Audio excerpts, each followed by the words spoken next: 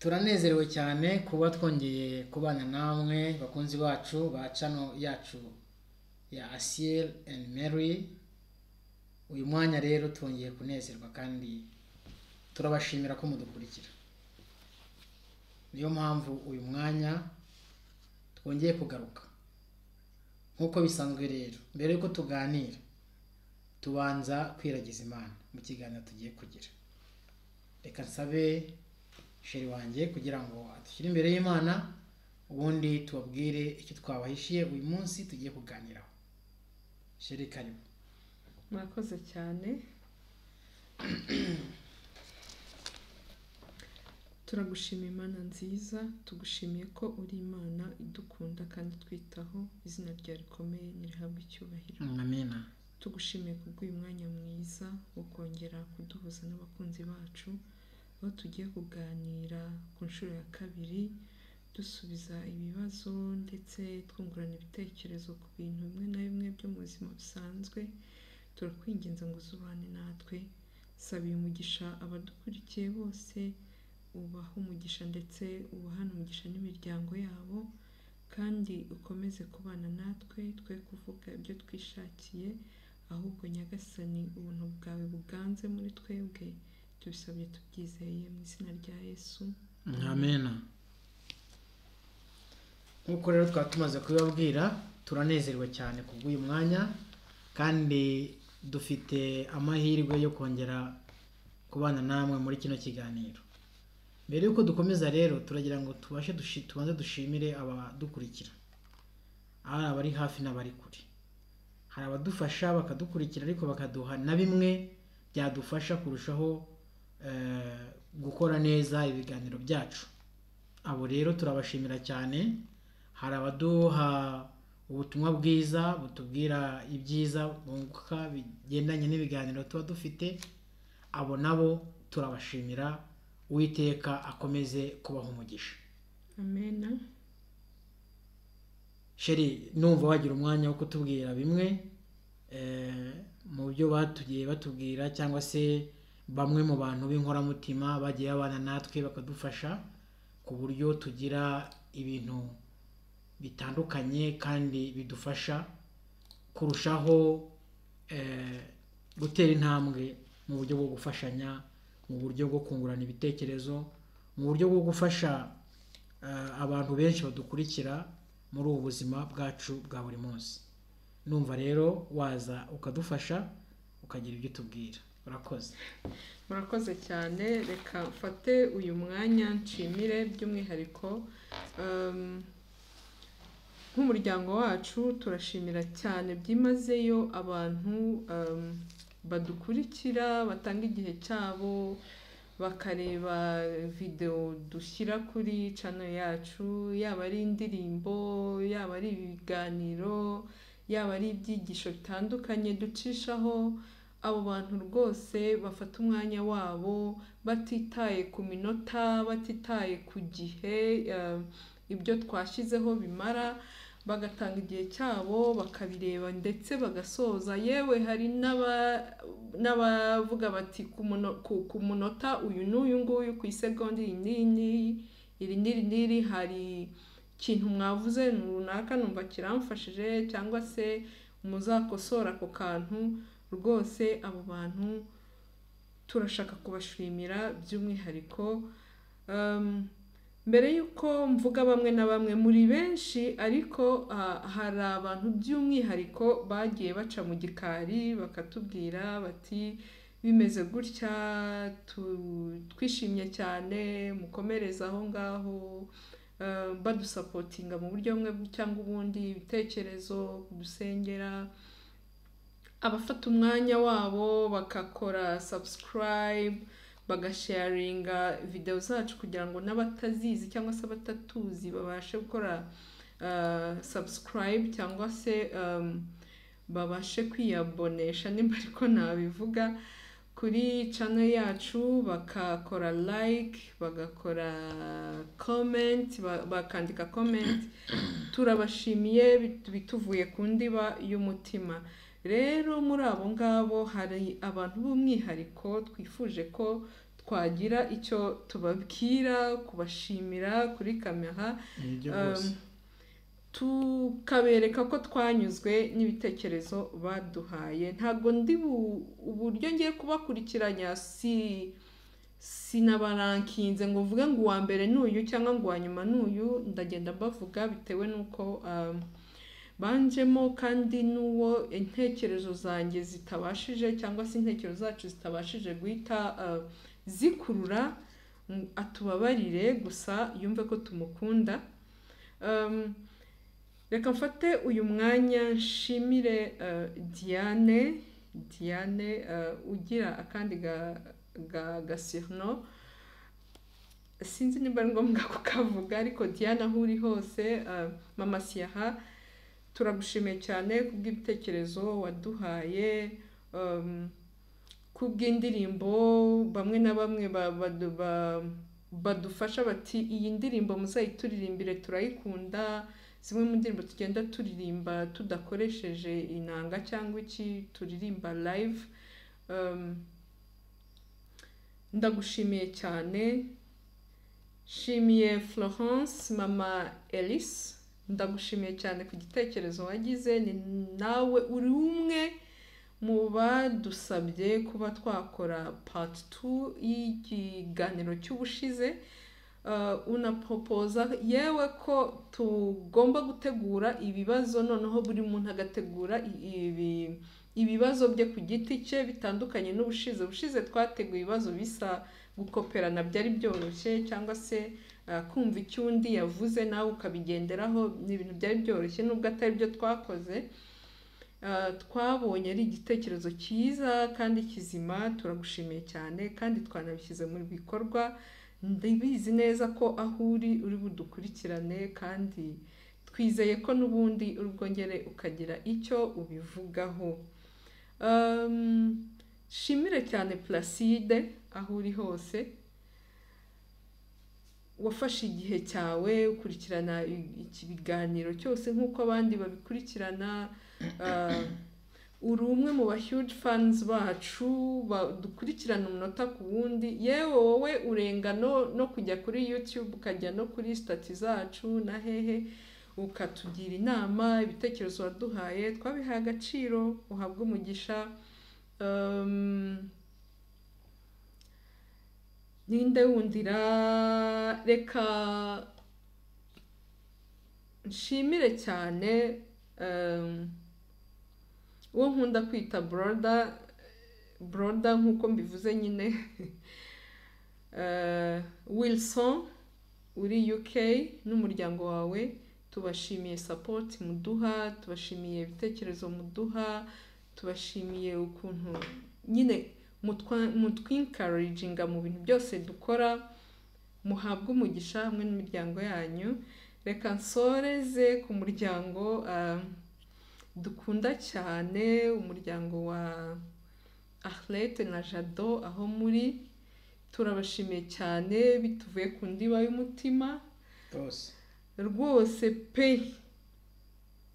Support yanyu ni ingenzi cyane, ni ingenzi bikomeye.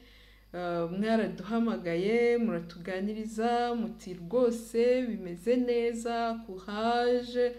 Turabashimiye cyane cyane cyane cyane bituvuye ku ndiba y'umutima, ndetse n'abandi tutabashije kuvugaho uyu munsi tuzabavugaho ubutaha. Imana yo mu ijuru ibaha umugisha kugira ngo ibyo mukojejeho amaboko yanyu yose ijye ibihira. Murakoze cyane. Murakoze kubw'aba bantu washiye kunyuramo. Ntabwo twakwibagirwa Jean Claude nawe yagiye agira byinshi adufasha. Jean Claude aho rero turagushimiye cyane yuko dukurikira kandi utanga inama zarushaho gutuma ibi dukora bibasha kugira umumaro.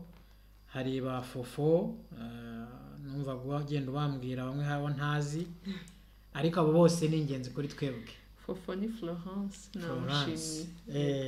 Turabashimiye rero cyane kandi uyu munsi n'ubundi turakomezanyije. reka rero twaye umwanya mbabwire ko uyu munsi dufite n'undi ikiganiro kidasanzwe. Ikiganiro cy'uyu munsi ni ibibazo. Ubushize byari 15, uyu munsi ni ibibazo 10 kuri buri muntu. Ibibazo byanjye biri hano, ntawe ubizi. Ngiye kubibaza umuntu twicaranye aha ngaha ari bunsubize numve ko abisubiza koko nkuko nabiteganyaga, nanjye kandi ni tayari. Ubushize niwo wabanje, uyu munsi ninjye ugomba kubanza. Uyu munsi ko nta n'amazi niyegereje aho biravamura. Nta kibazo, ntabwo nateguye ibibazo bikomeye, ariko bishobora no gukomera mu gihe waba utabashe kubisubiza neza, ariko biroroshye. Ntabwo naguha ibikomeye, nawe urabizi. Uyu mwanya rero ndagira ngo nkubaze ikibazo cya mbere. Se uriteguye? Cyane.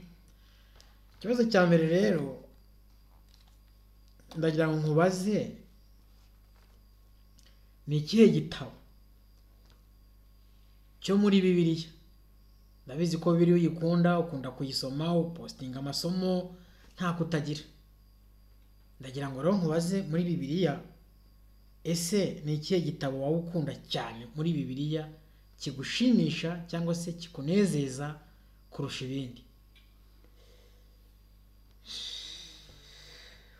Tangira unchallengingara, gusa ariko nta nubwo gikomeye ku rundi ruhande, kubera ko ndakeka n'ubushize hari ikibazo twabajijwe cyangwa se wambajije nanjye ndakikubaza, kijyanye n'isomo dukunda muri Bibiliya. Ubushize ndabyibuka navuze ko nkunda isomo, n'isomo nkunda gukurikirana, ko ni igice cya Zaburi ya 23. Muri rusange rero nkunda igitabo cya Zaburi pe, n'abankurikira bakunda kubona nshyira amasomo menshi yo mu gitabo cya Zaburi. Hajya ukunda Zaburi ya kangahe? Ya 23. Ubu se wayivuga nibura ni 20? Cyane rwose. Ngaho twumve. Zaburi ya 23 umurongo wa mbere. Uwiteka niwe mwungeri wanjye, sinzakena. Amina. Yego. Nkomeze? Komeza twumve. Andyamisha mu cyanya cy'ubwatsi bubisi, anjyana iruhande rw'amazi adasuma, asubiza intege mu bugingo bwanjye, anyobora inzira yo gukiranuka ku bw'izina rye. Nkomeze? Komeza twumve. Naho nanyura mu gikombe cy'igicucu cy'urupfu, sinzatinya ikibi cyose, kuko ndi kumwe nawe. Inshyimbo yawe n'inkoni yawe nibyo bimpumuriza. Untunganiriza ameza mu maso y'abanzi banjye. Unsiza amavuta mu mutwe, igikombe cyanjye kirasesekara. Ni ukuri kugirirwa neza n'imbabazi, bizanyuma y'iminsi yose nkiriho, nanjye nzaba mu nzu y'iteka iteka ryose. Amina. Ndemeye rwose, Zaburi ibaye igitabo cyawe cy'umwihariko cyane, kandi biragaragara ko koko ukizirikana. Ugendeye kuri iryo somo, ni isomo ryiza. Urakoze cyane. Ikibazo cya mbere ugisubije neza. Ikibazo cya kabiri ngiye kukubaza ni ikibazo gisa nkaho gisekeje ariko ntikigusetse. Nagira ngo nk'umuntu wabaye mu mashuri, ukiga muri primaire. Muri primaire hagenda habamo utuntu twinshi tugiye dutandukanye. Wenda wari ufite inshuti, ufite abantu mwabanaga, ni utuhe tuntu, reka hari ibyo abantu bajya bavuga ubu ngubu bavuga ngo ni udukoryo. Ni utuhe dukoryo mwaba mwarageranye n'abana bo muri primaire utajya wibagirwa, cyangwa niyo mwicaye cyangwa wahura n'umuntu mukabiganiraho ukumva mu by'ukuri birasekeje, ukibaza impamvu mwabikoraga ariko mwarabikoraga, uyu mwanya ukajya ubona ari nk'agafilime mwabaga murimo. Ese hari ibyaba byarabayeho cyangwa ntabyo?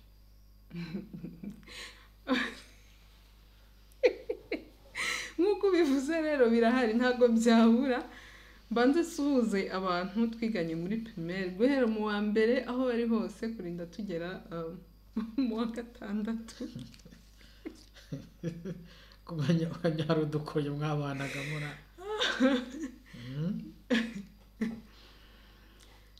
Ese ubwo mvuge ngo iki?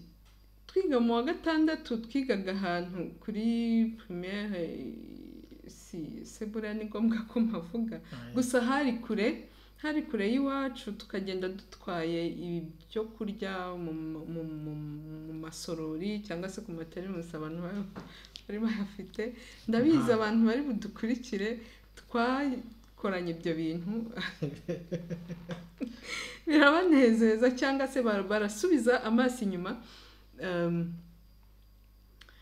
Hari ukuntu ahantu twigaga hari umugezi, hari umugezi, noneho uwo mugezi wagiraga akantu k'agasima kamanuka cyane twakitaga ku gaserebeko.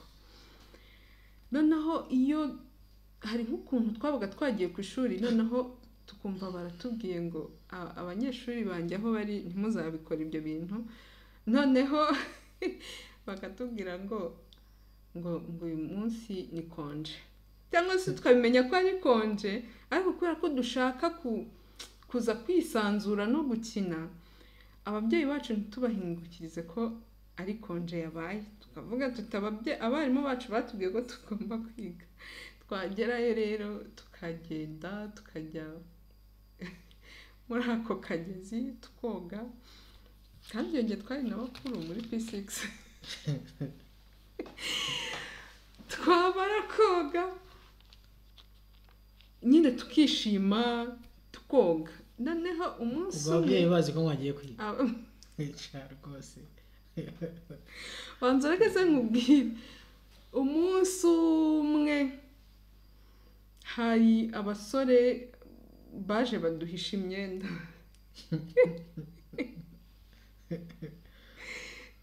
si ubwo bari n'abasore, ni bamwe mu bo twiganaga, baraza baraducunga nyine aho twavuga twashyize imyenda. Urumva abenshi rwose twari tutarakura handi uvuga ngo hari ibintu byinshi uhisha, ubwo bwenge nyine twari tutarabugira, ubwo ngubwo nyine baduhisha imyenda, dusigara twambaye nyine utukariso twari twasigaranye mu mazi. Twangiye dushaka imyenda turayibura, turarira. ubu mwatashye mute? Mwaraharaye? Twararize nyine, twarize turabinginga tugize amahirwe tubona nyine barayizanye, ariko nyine nawe urabyumva udukariso twarashiriraga kubera guserebeka nyine, byabaga ari ibintu biryoshye. Noneho nyuma y'ibyo byo rwose tugataha. Noneho ahantu twigaga hakunda guca ibikamyo byinshi cyane bitwaye za sima, noneho tukaba twaragiye, hari abakobwa tumubo twatahanagaho, abo twitaga ko dutaha muri site, harimo abakobwa bari bameze ese mbyite gute, bari bari staboni cyane birenze b'inkubaganye nyine. Noneho ibikamyo byaza bakabyurira ngo biba deplace, urumva habaga hari urugendo rurerure. Noneho ubwo njyewe kubera nari ndaho ndi umuntu uri shy cyane, uri timide, ntazi kwirwanaho, noneho njyewe kurira igikamyo bikananira, byamara kunanira ibikapu byabo byose bakabinjugunyira, nkaza nikoreye ibikapu nkaza kubasanga ahantu benda kugera ahantu ku gasantre, bakamanuka nyine bakava ku gikamyo kugira ngo batagera aho abantu bari, bakabakubita kubera ko buri ibikamyo, ubundi ahasigaye bakantegereza, ngaturuka nko hakurya iriya banseka bakanseka bati wagiye ubashapu, wagiye wirwanaho, reba umwanya tumaze tugutegereza. Ibyo bintu iyo mbyibutse numva ntabwo mwabaga mworohewe. Ndaseka cyane, suhuje abantu twagendanye muri ibyo bihe, ndabakumbuye cyane cyane cyane aho muri hose. Bari abana bato bose bagira udutendo banyuramo, namwe numva mutari mworohewe. Yego.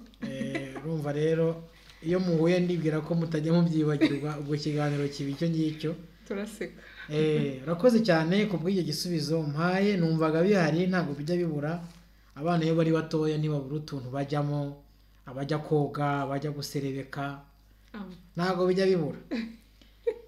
Ikibazo cya gatatu, ndagira ngo nkubaze ikibazo cyiza, kandi numva nanjye nkeneye kugira amatsiko yo kumva yuko hari icyo kiziho. Abantu bajya bagira amahirwe, iyo bagize amahirwe bakagira umuryango, ariko ikintu nabonye abana bakunda kuzirikana, hari igihe abana bazirikana cyane cyane ariko ababyeyi babo bakuze. sinzi rero niba warigeze ubona nyogokuru na sogokuru mu buto bwawe cyangwa se unakuze, yaba ari umwe cyangwa babiri bombi babonye. Ese wowe wabonye uti? Ese ni ibiki waba warabonyeho ujya ubona ukabona uko bikunejeje cyangwa bikaba byarakunejeje? Hari ukuntu abantu bakuru bagira ukuntu bitwara ku buryo umuntu abareba akaba yanezerwa.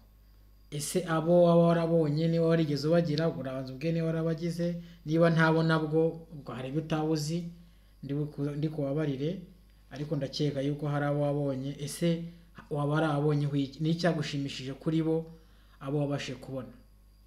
Ndizera ko ari ikibazo cyoroshye. Urakoze cyane. Icyo kibazo kiroroshye kuri njyewe kubera ko nimba hari abantu nyine nakundaga na famiye yanjye irabizi, cyangwa se nanjye ubwanjye mbizi ku mutima ko nakundaga nyogokuru na sogokuru. Okay, kuri side ya papa ntago bigeze bagira amahirwe yo kurama, ntago mu by'ukuri mbibuka neza.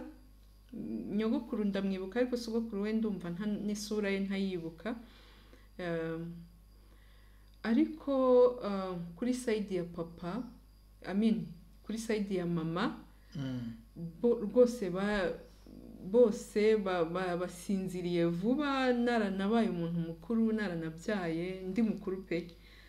Kimwe mu bintu mbyibukiraho bari ababyeyi, se navuga ngo iki, bari inshuti zanjye. Icyo ni kimwe, bari inshuti bikomeye, bari inshuti zanjye, ariko kandi nabo ubwabo bari inshuti bikomeye. Sinzi nimba ego mu mvugo y'ubu, bari abasheri. Noneho barakundanaga cyane ku buryo mvuze ko ari ababyeyi b'icyitegererezo nakopeyeho ibintu byinshi, cyangwa se n'ubu nkigenderaho nibo. Ikindi bari fani, bari abanyarwenya, ntabwo washoboraga kwicarana nabo ngo ube wakijima mu maso, ntabwo byashobokaga. Rero aho bari, ibitotsi byiza tuzahora mu cya gitondo cyiza cy'umuzuko. Yego. Urakoze. Abasaza burya bagira urukundo iyo basazanye, aba ari umugisha. Nk'uko bivuze rero, ndizera yuko nawe hari icyo wabonyeho nyine, kandi nawe ugenda usaza. Urukundo rero wari ufite n'ubundi bari bafite, ndizera ko wari ukopeye kandi biragaragara. Tugiye ku kibazo cya 4. Yego.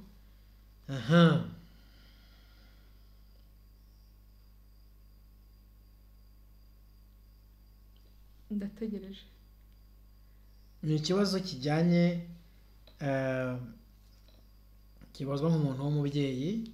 Hari igihe wari mutoya, ubu ngubu tuba tuvuga ko wakuze kuko nawe ufite abana. Yego. None rero nagira ngo baze ku bigendanye n'abana. Umaze kugira abana, ntabwo ari batoya ariko nta nubwo ari bakuru cyane. Ese ugendeye uko wabaga umeze uri mutoya, ni icyo abana bawe wumva ubifuriza? Wumva baba bameze bati ukurikije imyaka yawe y'ubuto nabo wabagubana nabo, urebye n'utuntu mu myaka yawe uri mutoya babaga bafite, ugendeye uko bari, wumva abana bawe wanezezwa nuko bameze gute? Ni iki wabifuriza kuba ugendeye uko imyaka yawe nawe wari ufite? Iki kibazo kiri tricky, ariko reka ngerageze kugisubiza. Nkurikije imyaka bafite nkagereranya n'imyaka yanjye, abana banjye nabifuriza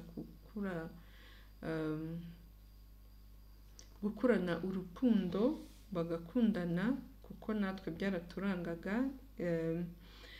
Nkabifuriza kuzagira amahirwe, mbisaba n'Imana, kandi mu isengesho ryanjye rya buri munsi ndabisaba, nubwo bidakuraho ubushake bw'Imana. Mpora nsaba Imana ko yabazabaha amahirwe bagakura mbareba, mbasapotinga, cyangwa se njye na papa wabo tukabasapotinga, kuko twebwe ayo mahirwe by'umwihariko nkanjye ntabwo nagize ayo mahirwe urumva ubwo rero mbifuriza ko bazakura babona urukundo rw'ababyeyi kandi bombi bakabisoromaho kuko kubaho uri umwana ntubone urukundo rw'ababyeyi baba bariho cyangwa se batakiriho birababaza ikindi mbifuriza ni ukuba abahanga kandi bakazanakunda Imana bagahora bashakisha Imana mu buzima bwabo bwa buri munsi. Amina. Yego. Ndumva ibibazo tubijyanye ngeze ku kibazo cya 5. Ndagira ngo dusubire gatoya muri Bibiliya. Buriya Bibiliya ni igitabo cyiza nkunda kandi nawe urandabizi kugikunda. Ndagira ngo nkubaze umbwire ibitabo nibura 6 by'ubutumwa bwiza wabuze biri muri Bibiliya. Ibitabo 6 by'ubutumwa bwiza wabuze muri Bibiliya. Ariko ibitabo 6 by'ubutumwa bwiza gospel. Ese muri Bibiliya harimo ibitabo 6 cyangwa harimo ibitabo 4? Bibiliya ifite nk'ibitabo 4 bya gospel by'ubutumwa bwiza. Nagira ngo numve umenye kuvuze ko ari 4. Umva kaniha amashi kuko warumva. Bravo ngaho ibyo 4 bimbwire niba ubizi koko usoma Bibiliya nk'umukristo ibitabo 4 by'ubutumwa bwiza. Umva ibyo bitabo ni Matayo, Mariko, Luka na Yohana. Bravo. Ego. Narinkizamo akabazo kameze ukuntu. Erega ndi mwarimu. Ariko ndumva uhise wirotrova. Ndi mwarimu. Ikibazo cya 6 kirabaza ngo nk'umuntu ukunda gusoma ndabizi ko wize indimi wakomeje no kubitubwira ariko ni ikihe gitabo wumva ugirira amatsiko yo kuba wasoma ariko ukaba utaragisoma mu bitabo uzi wumva ukawumva hari igitabo utarasoma kandi wumva ufite amatsiko yo kuba wagisoma ese icyo gitabo cyaba ari iki? Nkunda gusoma kandi mfite liste y'ibitabo byinshi numva nifuza gusoma ariko ikiri ku ruhembe nuko nabonye kinsaba umwanya mwinshi cyangwa se umwanya muremure bingoye kuba kandi sinkunda kuba nasoma igitabo ngo nkirambike ntarangije kumenya ntamenye ibyacyo ni igitabo cya vie familiale. Vie familiale ni igitabo rwose ni igitabo cyiza ndabizi shaka gusoma umunsi nabonye umwanya uhagije igitabo gikira volume 4. Yego. Sorry ndizera yuko rero ubwo ufite amatsiko ndabizi ko ukunda gusoma ubwo uzasoma uzanatubwire muri make ibyo wabonyemo byabasha natwe kudufasha. Nzagerageza. Ikibazo cya 7 rero ikibazo cyo mu buzima busanzwe ndakubaza nti ese uramutse ugize amahirwe yo kugira ubushobozi hari igihe abantu bajya batekereza ibintu byinshi mu buzima bwabo bwa buri munsi bakabona hari ibintu bakemura ariko bakaba ubwo bushobozi bwo kubikemura ntabwo tuvuge ko Imana iguhaye ubushobozi kano kanya ubushobozi iyo mvuze ubushobozi ubwo ni power yo kugira ibibazo runaka biri ku isi ubona bibi bihari wabasha kuba wakemura ibihe tuvuze 3 gusa ndabizi ko ku isi hariho byinshi ariko ufite ubushobozi ikintu kiri imbere ubona mu buzima bw'abantu cyangwa se mu buzima bw'isi tubayemo ukabona kibangamye kavuga uti kino kintu rwose mpawe ubushobozi nkagikuraho ndagusaba 3 gusa ntago ari byinshi. Wansabye nka 2 gusa. Oya ni 3. Ndabizi ko ari byinshi. Iyo ari byinshi nyine biragora kubisilectinga cyangwa se guhitamo biragora ariko naca akarengane ku isi hariho akarengane cyane naca amacakubiri kuko ahantu henshi ku isi ibintu byitwa amacakubiri akenshi usanga byiganza. Cyanyuma naca intambara pe. Intambara. Murakoze. Mu byo uvuze byose hari icy'ingenzi kijyanye nyine byose biganisha kuri kuba wazana umutekano. Burya umutekano ni ikintu gikomeye cyane. Yego. Abantu bagatuza bakaba batuje nubwo kuri isi bigoye iki gihe twa turi mu ijuru. Iyi si yacu iri ibibazo byinshi ariko muri makeya ubwo icyo ushatse kuvuga umuntu aguhaye ubushobozi iyi si wayihindura ijuru. Niho hataba kurengana, niho hataba intambara. Reka rero nkwifurize yuko twazabana mu ijuru cyangwa se twagira amahirwe yo kuribamo. Amen. Kandi Imana yarariduhaye. Amen. Ikibazo cya 8. Ni ikihe gihingwa ukunda kurusha ibindi? Kubera iki waba ugikunda? Iki kibazo kiransekeje. Nimba kubera ntari nkiteze ariko ndumva kinsekeje ukuntu. Anyway, ntabwo ntaburi ikintu nsubiza. Igihingwa nkunda rero. Ubushize navuze ko nkunda ubugari. Ubwo ushatse kuvuga ko ukunda imyumbati? Cyane. Imyumbati rwose. Harakabaho rurema turemeye imyumbati. Tekereza. Yego, imyumbati igira ubugari. Sibyo? Imyumbati tukayirya yokeje, tukayirya yinitse, tukarya gasombe we. Isombe. Imyumbati. Isombe ntiwaribura. Murakoze. Ubwo abakunzi b'imyumbati mwabyumvise n'abakunzi b'isombe. Hano hari umuntu ukunda igihingwa cyitwa isombe. Cyitwa imyumbati. Ntabwo birarangira. Tugeze ku kibazo cya 9.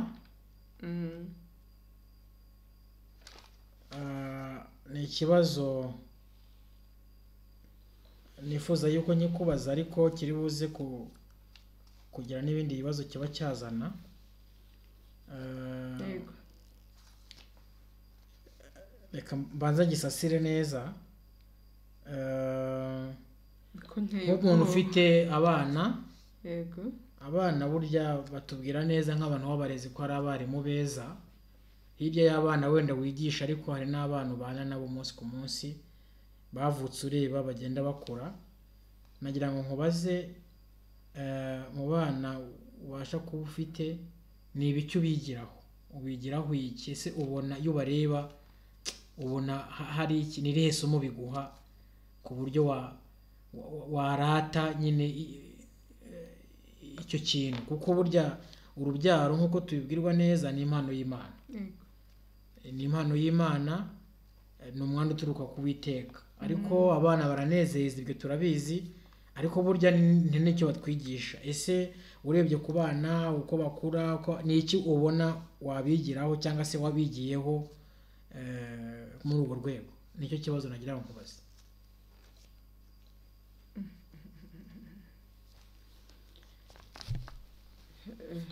Muri rusange cyangwa buri mwana ku giti? Muri rusange. Muri rusange abana mbigiraho ikintu kimwe cy'ingenzi ko numva kigiye kungora ariko ntago ntsindwa. Ntago gitsindwa. Ikintu kimwe bahuriyeho kintangaza buri gihe nuko imyaka bafite n'ibyo bakora ntago bihura. Ntago bihura. Umwana kandi abana benshi babihuriyeho ariko uretse n'abanjye ababyeyi benshi bakunda guhura n'ibyo ngibyo ariko njyewe mbiha agaciro cyane. Abana imyaka bafite ihabanye by'ihabya n'ikigero barimo n'ibitekerezo bafite. Aho umwana w'imyaka 3 abasha kukubaza ikibazo ukagisubiza ari uko ubanje kumuha igihe kugira ngo wirinde kumubeshya cyangwa wirinde kumubwira ikintu nyuma azakubaza akakunyomoza. Abana bisaba gusubiza utahubutse cyangwa se ibyo bakora mu buzima bwabo bwa buri munsi. Mba mbona rwose bihabanye n'imyaka bafite, ariko kandi nkanabishimira Imana. N'abahanga tuvuga ni ukuri. Abana ntibabura kikubajije tubigiraho byinshi. Urebye mu myaka yabo uko bagenda bakura, hari abana usanga gukura kwabo bigoye. Rimwe na ukanibaza niba bazagera aho hari nk'abana bavuka cyane nk'abana ba mbere urabizi, ugasanga kubise nk'imyaka 3 atabasha gutobora. Rimwe na rimwe ukibaza uyu mwana azavuga cyangwa, ariko igihe cyajya kugera ukabona umwana abashije kuvuga. Hari ikintu rero umuntu ubasha kubona umwana akamurera agenda akura, hari ibyo byinshi yiga cyane cyane ku bushobozi bw'Imana, uburyo Imana irinda umuntu kugeza abaye mukuru. Yewe ndetse n'iyo usubiye inyuma iyo ureba abana nawe wibuka imyaka runaka wabayemo umeze nkabo, kuko natwe twagiye tubinyuramo. Urakoze rero ku icyo gisubizo umpaye kuri icyo kibazo, ariko tugeze ku kibazo cya nyuma. Ikibazo cya nyuma ni ikibazo kigendanye n'ubuzima bwa buri munsi ubayemo. Birazwi ko uri umurezi kandi ndizera ko urabizi neza ko ubimaze mu gihe kirekire. Ni umwuga utoroshye, ariko ni n'umwuga mwiza kubera ko aba ari umuhamagaro umuntu aba afite. Ni iki rero cyaba cyaragushimishije muri uyu mwuga wo kurera igihe wawukoreye? Hari igihe abantu baba mu mwuga bakumva wababaza, bakumva ugoye, ibyo byo birumvikana, ariko hari n'ibyiza umuntu abasha kuwubonamo. None ni iki waba warabonye cyangwa se cyaba cyaragushimishije muri uyu mwuga wo kurera mu myaka yose wawukoze? Icyo nugisubiza nanjye ndakureka rwose mubaze ibibazo ndambicumbikiye aho ngaho, ubwo tuzasubira. Urakoze cyane ku kibazo cyiza umbajije.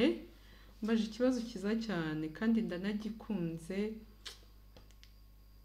Mu myaka itari mike yamaze mu burezi, kurera cyane cyane muri ibi bihe ntabwo byoroshye, ariko nshimira Imana ko ntajya ncika intege, kubera ko nzi neza ko hari imyaka abana baba barimo igoranye, ubasha no kuba wamubwira ikintu akumva ni wowe ku isi yanga, kubera ko urimo uramuhatira gukora ibyo imigare cyangwa se imyaka ye iri kumutuma ibihabanye n'ibindi. Wowe ukamwibutsa ko iwabo bamutumye kwiga, icyo gihe umwana akakwanga pe, akakwanga akanakwangisha n'abandi. Ni ibintu duhura nabyo mu buzima bwa buri munsi, ariko ibyo ngibyo ntabwo bijya binca intege. Kubera iki? Mfite icyo nakita ibinsunika byiza bituma ndushaho gukomeza, nimba navuga gupushinga nkabikunda. Nuko muri ba bana baba bavuga igihe kimwe kigera ukabona barakwanga byihabya, akaba yanabikwerurira cyangwa se akagira abibwira. Hari igihe kigera bitewe n'ikindi gihagezemo, akumva ko mu bantu bamufashije mu buzima bwe ushobora kuza mu bantu 3 ba mbere, cyangwa se akanabikubwira yeruwe akakubwira ati buriya hari ahantu iyo ntakugira ntabwo nari kuhava, nta mugisha urenze uwo nguwo. Mu burezi rero mpakundira ko ibyo ubona nk'umusaruro biruta cyane imvune abantu babasha kuba bakura mu burezi. Uburezi ntakuye abana beza cyane benshi, kandi ndabasuje abana banjye aho muri hose. Muri iyi zingiye kuvuga amazina gakwira bugacya, ndabasuje cyane ko mwambereye abana beza, mukankundisha uburezi, mukankundisha uburezi cyane cyane. By'umwihariko abanyeshuri nigishije muri promotion ya mbere muri literature. Abo bana aho muri hose murabizi ko mbakunda, mbibabwira buri munsi ku mbuga duhuriraho, mbibabwira inbox, mbibabwira kimwe nuko mubimbwira. Biranshimisha ndetse n'abarumuna banyu iyo bampamagaye bambwira teacher, uziko bya bindi watubwiraga ABCD byose ndi kubicamo, uziko bya bindi watubwiraga ubu ngubu nsigaye ndi umuntu ugeze kuri ibi n'ibi kandi nkesha inama zawe. Ibyo bintu ndabikunda, birashimisha kandi nta n'uwo bitashimisha. Oya, biranejeje. Urakoze cyane nka umuntu ufite experience. Burya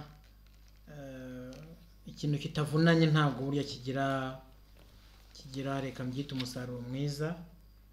Niyo mpamvu rero kurera biravuna, ariko iyo urera abantu ukabona bakura bakazageza ubwo nabo babaye abagabo n'abagore, yego, ukabasunika bakagera aho ngaho, burya ukoze umurimo ukomeye. Ngira ngo n'ikimana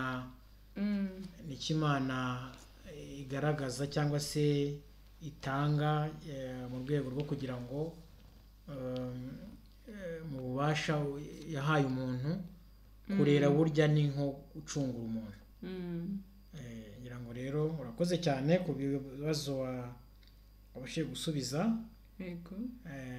Mvuze ko wabonye grande distinction, ntabwo nawe mbeshye. Hallelujah. Uri kose wabashije gusubiza neza. Yego. Kandi ndizera ko ibi ngibi biguha no kugira ngo n'ibindi bibazo uko iminsi igenda ishira tuzagenda turushaho kubaza n'ibindi bibazo kandi bigira aho bihurira n'ubuzima bwacu bwa buri munsi. Yaba ari ubuzima bwa buri munsi ubwo twanyuzemo, ubwo abantu banyuramo bigiye bitandukanye. Ibyo bidufasha kurushaho nyine gusaranganya ubwo buzima bwacu mu buryo bumwe cyangwa ubundi. Urakoze cyane rero.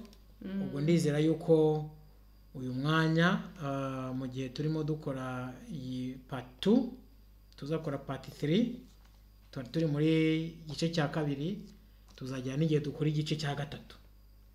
Ubwo rero ndizera yuko icyo gihe n'ubundi tuzongera guhura nkubaza ibibazo nawe ndumbaza ibibazo. Oye, ubutaha ninjye uzakubaza. Sawa. Ntabwo mbyanze. Ubutaha ninjye uzakubaza. N'ubundi ugiye kumbaza. Ubutaha ninjye uzakubaza. Reka nzakubaza ubutaha, nibyo byiza. Ubutaha nibyo byiza. Ego. Okay. Nta kibazo, nditeguye. Ubwo ibibazo ubitegure neza kandi niteguye kuzabisubiza neza nk'uko nawe wabikoze. Urakoze cyane. Yego, murakoze. Yego. Tugize amahirwe rero yo gusoza n'undi iki kiganiro. Uyu munsi ninjye wabajije ibibazo byageraga ku 10 bigiye bitandukanye, yaba ari ubuzima bwa buri munsi buri wese yagiye anyuramo, yaba ndetse n'ubuzima bw'akazi dukora, yaba ari imibereho ariyo mu rugo ndetse n'ahandi, yaba ari byo dukunda. Burya abantu bose bagira ibyo bakunda. Hari igihe waza umuntu ngo ukunda kunywa iki cyangwa ukunda kurya iki cyangwa ukunda umujyi umeze ute cyangwa ukunda igihe gihu, ugasanga abuze igisubizo. Ngira ngo rero iyo habajwe ikibazo nk'iki ngiki nawe uratekerezwa gute, ariko hajya ku iki kibazo abajengeye buriya nasubiza iki? Ko wabuze ibyo kurya umuntu akunda ni iki naba nkunda? Ese igitabo cyo muri bibera naba nkunda buriya cyo ndakizi? Ibyo byose nk'ibibazo nagiye mbaza ni byo buri wese nubwo nabibazaga ariko nabazaga buri wese, nawe wagombye gusubiza rero ugendanye nuko ubyumva. Reka rero twongera tubashimire cyane uko murushaho kudukurikira, uko mubana natwe kuri iyi channel duhuriraho, yaba ari ibiganiro, yaba ari indirimbo zihimbaza Imana. Ibyo byose ni ibyo kugira ngo mu gihe turi kuri iyi si, mu gihe Imana yaduhaye kuba turame tuyihimbaza kandi turame dufashanya, turame dufasha abandi. Ibyo byose rero nibyo dukomeza kubifuriza kugira ngo dukomeze kugirana ibihe byiza. Sheri wanjye rero sinzi niba hari icyo ubwira abantu ukurikije ibibazo nari nakuteguriye no kubyakiriye no kumva wasubije n'icyo byakwibukije, uyu mwanya rero nagusaba kugira ngo nawe udufashe, nurangiza rero turagira umwanya wo gusenga. Okay, reka mfate uyu mwanya ngushimire cyane. Harya nigeze nkubwira ko wambaye neza? Murakoze. Nawe wambaye neza. Murakoze cyane. Wambaye neza cyane. Reka ngushimire kubw'ibibazo umbajije ibibazo bikomeye. Mbajije ibibazo bikomeye ntari niteze. Ariko kandi nshimishijwe n'uburyo mbisubije na feedback umpaye, ndetse nsaba n'abadukurikiye kugira ngo badufashe mu hahandi bandika comment, batubwire nimba nitwaye neza. Yego ibyo mbwiye ndabyubaha, mbiha n'agaciro, ariko kandi nkeneye na comment zanyu, nkeneye no kumenya namwe uko mwabibonye. Muduhereze feedback, mudufashe. Nibutsa abadukurikira mbasaba kugira ngo badufashe nk'uko basanzwe babigenza, badufashe gusharinga video kugira ngo nibyo tuvuga bigere no ku bandi, bakore like, bakomentinge, tumenye icyo badutekerezaho. Kandi burya comment section ni ahantu umuntu atangira ibyifuzo byiwe, urumva. Ubwo rero twasabaga ko nimba nawe ufite ikibazo ushaka kutubaza nka couple yacu, ukumva wifuza ko ubutaha twazakibazanya cyangwa se tukakigusubiza, umwanya n'uwawe wo kutubaza icyo kibazo muri comment section. Ababasha kudukurikira inbox nabo babitubaza, nabyo biremewe. Ahariho hose turahari ku bwanyu. Tubaze ibisubizo, ibibazo mushaka kutubaza, twiteguye kuzabibasubiza kandi neza mukanyurwa. Murakoze cyane kudukurikira, ni iby'igiciro kubagira. Murakoze cyane. Reka rero uyu mwanya tuwufate twongera gushimira Imana yabanye natwe muri kino kiganiro, tunizera yuko tugiri kumwe no mu bindi biganiro bizakurikiraho, tugusabira umugisha kugira ngo mu gihe udukurikira, mu gihe ugize ibyo wunguka nk'uko amaze kubitubwira, amaze kubivugaho, nawe ugire uruhare wo kugira ngo ubitumenyeshe. Ibyo wumva nawe ukeneye twabasha kuba twaganiraho, nabyo ni uruhare rwawe kugira ngo ubitubwire. Ibyo biduha imbaraga zo kurushaho gukora kandi no kubafasha kandi no gufashanya. Ibyo byose rero reka tubishimire Imana, kandi muri uyu mwanya twongere dusenge. Amen. Twongeye gushimira uri Imana nziza kandi Imana ikomeye, izina ryawe nirihabwe icyubahiro. Uyu mwanya turagushimiye yuko wabanye natwe muri kino kiganiro. Twaganiriye byinshi bigiye bitandukanye, ibigendanye n'ubuzima abantu tunyuramo bugiye mu buryo butandukanye. Hari ibishobora gufasha abantu, hari ibishobora gutuma twongera kwibuka ndetse n'ubuzima twagiye tunyuramo n'ukuntu Imana yagiye iturinda mu buryo bugiye butandukanye. Ibyo byose rero tubashishe kugira ngo turusheho kwegerezwa, uduhe imbaraga zo kurushaho kukwiyegurira, uduhe imbaraga zo kurushaho kugira ngo twerekane ko turi abana bawe. Ubuntu n'amahoro bibane natwe, kandi ibyo wifuza byatuma tuzabasha kuba mu bwami bwawe, ubiduhere mu izina rya Yesu. Amen. Amen. Mwakoze cyane kudukurikira. Imana ibahe umugisha. Bye. Amahoro.